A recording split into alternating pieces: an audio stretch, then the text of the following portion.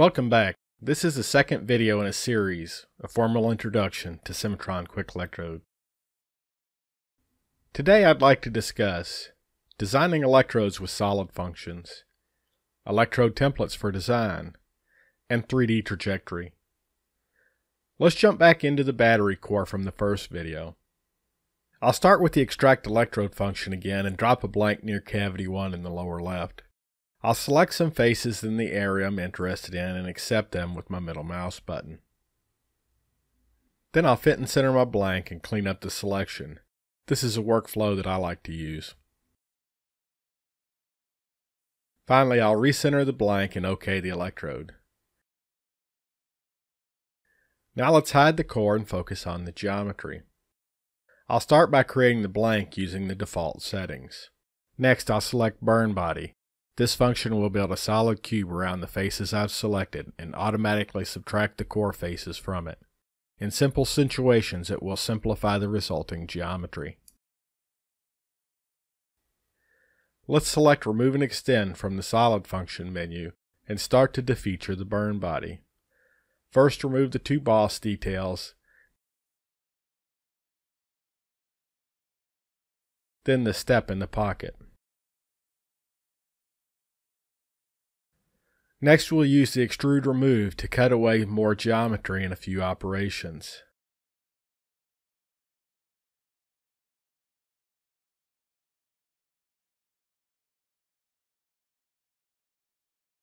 If you miss faces as I did, Cimatron is a parametric solid modeler.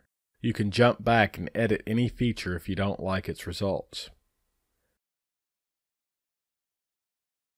Next, create a mirror copy of the geometry using the back face of the object as a reference, using the option to merge and refit the blank to the new geometry. Now we're ready to select a holder and place the electrode user coordinate system.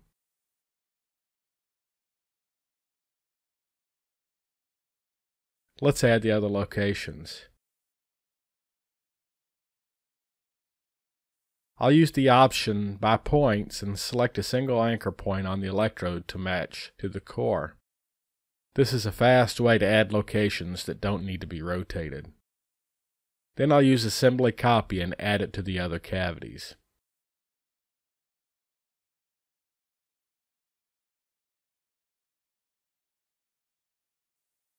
Let's skip to collision detection until the end this time. This time I'll select the shutoff face in the same area and OK the electrode.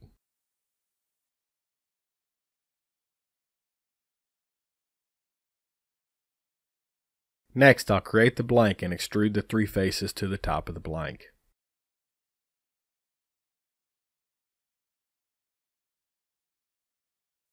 Then offset the three sides of the object and copy mirror like the last electrode.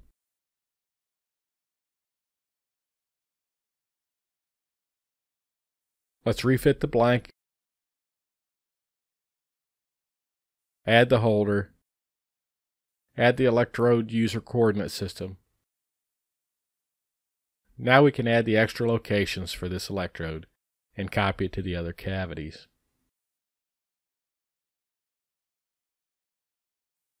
Let's extract another electrode.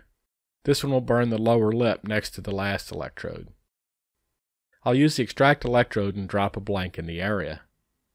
Then I'll select one face to define the areas to be burned, accept and OK the electrode.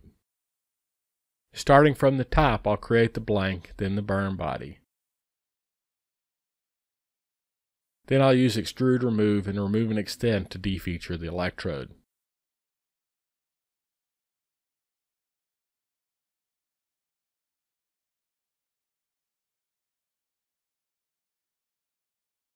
Now we're ready to select a holder and place the electrode user coordinate system.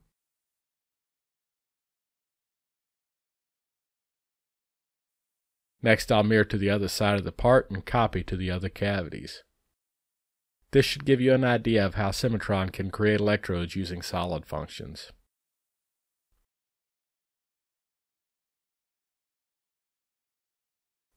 Next, let's take a look at electrode design templates. Notice the rib detail at the end of the part. It's new.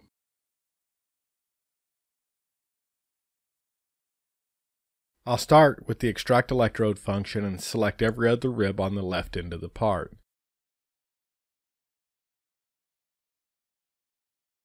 I'll accept and OK the electrode.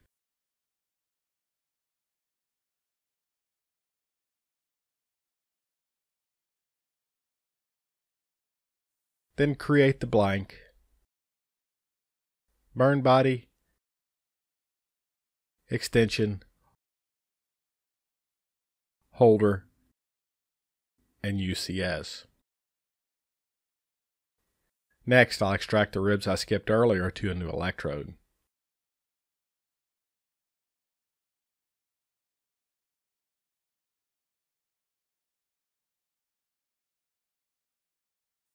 Let's hide the core block and show the last electrode. Cimatron offers two options to the electrode designer for applying templates. For this electrode, I'll select the function Apply Template by Reference Selection and pick electrode number 7 from the screen.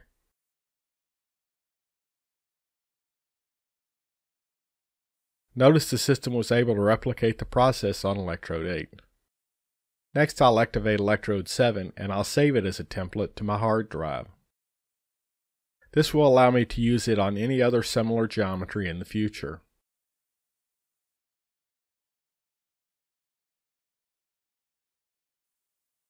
Let's jump back to the top and extract the two ribs on the right end of the part.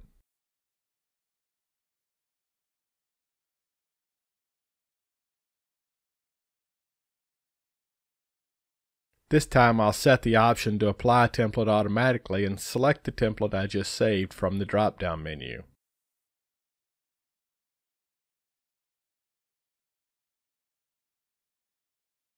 Notice the electrode was completed with very little effort. Because the geometry of these three electrodes was simple and similar, the system easily duplicated the desired process. That brings us to our final topic, 3D trajectory. Many times an EDM user may need to actuate an electrode on some path other than straight down.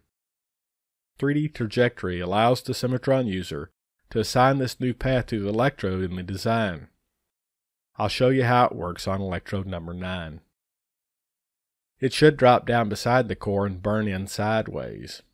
First I'll select the function 3D trajectory and select the electrode. Then I'll add each step of the trajectory. For this electrode I'll use 2 linear motions. If I needed, I could also choose radial motions around the z-axis.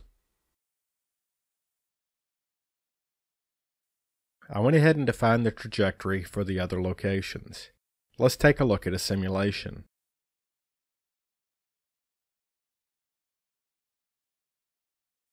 Notice the motion simulation pulls each electrode along the defined path.